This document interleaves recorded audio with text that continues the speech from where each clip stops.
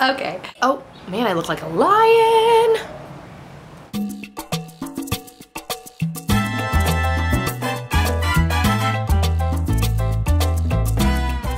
Hey guys!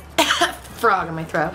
Okay, so you might notice that I look a little bit different today. Yes, I am wearing glasses. Yes, I realize that my eyes have shrunk about 10 times smaller. I actually have really bad vision. So when I put glasses on, I guess with the type of prescription that I have, my glasses or my eyes end up looking a lot smaller on the other side. So basically, yeah, I'm in my glasses today because we're talking about favorites, and this is actually one of my favorites this month is my new glasses. I have not bought new glasses in almost 5 years, something like that. I'm a contact wearer, and I never really, like, I don't wear my glasses that much because the glasses that I wanted that I thought were really cute were A, expensive, and I thought, well, if I'm gonna buy glasses that I don't think are that cute, I'm not gonna wear them very often. And then B, also a separate issue as I got so used to my contacts that when I put glasses on, like, my depth perception kind of changes. So recently, I got new glasses from a site called coastal.com. These are my new glasses, and I was so excited because they actually were the same price as glasses that I have previously gotten in the past, except these are Rayban. I think they're called Wayfarers. I'm not like trendy enough to know the name. I just know that I was like, oh, those are kind of in style. I like those. So I got these. I love them. Like I said, it is still harder for me with glasses because I don't think, because my prescription is so bad. I mean, I'm like really bad, guys. Like if I hold my fingers in front of my face, I can't see how many fingers are there. Because my prescription is so bad, I still feel like when I put them on, they just change my look so much because it changes my eye shape. But for being glasses, I'm in love with these. I feel like super like hipster and trendy. But on the flip side, if I am acting a little different in this video, you're like, you're not quite fully Nikki. It is because I'm like a little like, oh my gosh, you guys are seeing me in my glasses.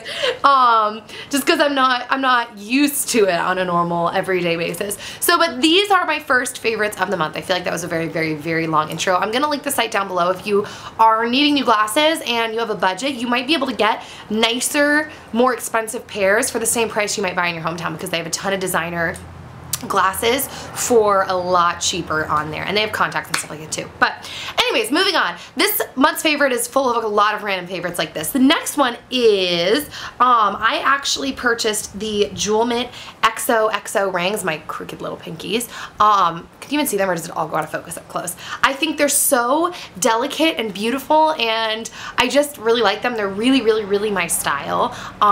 So yeah, I really like them. The next favorite is another jewelry favorite, and it is, I feel like I'm like speeding through this and sounding like a robot, so yes. The next favorite is actually this necklace. A friend of mine on YouTube, Rachel, she's the girl that I did the skincare video with, she had this necklace, and it's just a name necklace. I don't know if you guys can see. It says Nicole. Can you guys see that? So yeah, and I have been wanting one, but I know that they're pretty expensive, and I found my name necklace on eBay for not that much money, so I ended up getting it through there, and I absolutely am in love with it. I wanted a name necklace for a really long time. So let's move on to beauty favorites. Okay, the first beauty favorite I have, you are going to be seeing, well, two of these will be in upcoming skincare videos, but I've discovered them this month and they're now part of my like routine. I really love them. The first one is the Alchimie Forever facial mask. I think I told you guys in a video. Did I? No, I don't. This is my first time mentioning it. This mask is amazing. If you are someone who suffers with dry skin, it's amazing because it's kind of multi-purpose. It is a mask, and when you take it off, your skin is left so hydrated, but it's also something that you can kind of scoop a little and put it in your moisturizer at night and put it on your face, and it really like locks in the moisture. It's kind of pricey, but you need hardly any. I've been using it all the time and it's still full, and it smells like blueberries. Just rammed in my face, which is a really big positive. It smells really good. I don't know, this mask is incredible. I've been using this for spots because it is a sulfur based mask, and sulfur is amazing on breakouts, and I really like this. Like, it really attacks the breakout, and I don't know, I don't really have anything else to say about it other than it works really, really well. The next thing, I've had this in a favorites before and I've recently rediscovered my love for it, and it is the Bobbi Brown Stick Concealer in 00 Alabaster. If you are fair-skinned like me and you have a very hard time finding concealers that match your skin, this is amazing. This is the only concealer I have actually ever worn that matches my exact skin color.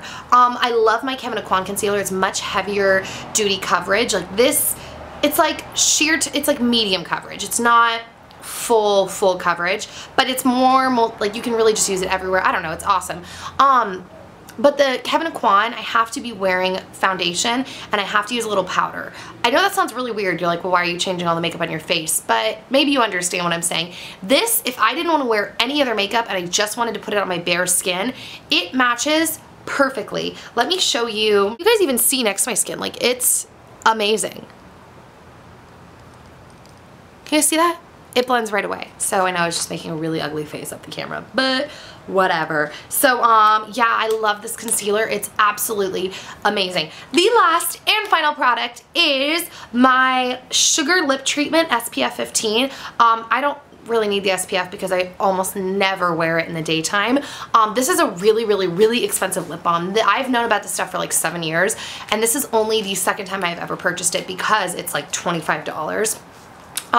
But the first time I purchased it was when I had braces and I felt like my lips were being cut and very dry, and this is the second time because about a month ago my lips were going through like a chronic dry lip phase, and there was nothing I could do, no lip scrubs, no amount of water, nothing could fix it, so I purchased this again, and I just love this stuff, and I wish I was just really rich so I could just purchase it all the time and not worry about buying a $25 lip balm, but it's a lot of money. But if you're looking for an amazing lip balm, this stuff is amazing. Amazing. You can buy it at Sephora or at sugar stores. What was I gonna say? Oh yeah, I am taking video requests on my Facebook page, in the comments down below, wherever. If you have any specific requests, anything you'd like to see, go ahead and let me know down below. Also, let me know how you like favorite videos with random things like my jewelry and my glasses. I just thought I'd show you guys. Let me know. Oh, P.S. Gem's Maquillage. Gemma, if you're watching this, yes, I know we have twin glasses now. So, anyways, okay, that's it. I will see you all next time. I'm going to go and pretend to be a scientist in my glasses. I don't, that was a lame joke. See you later. Alrighty. Okay, bye guys. Hey guys. So, today, you might notice I have a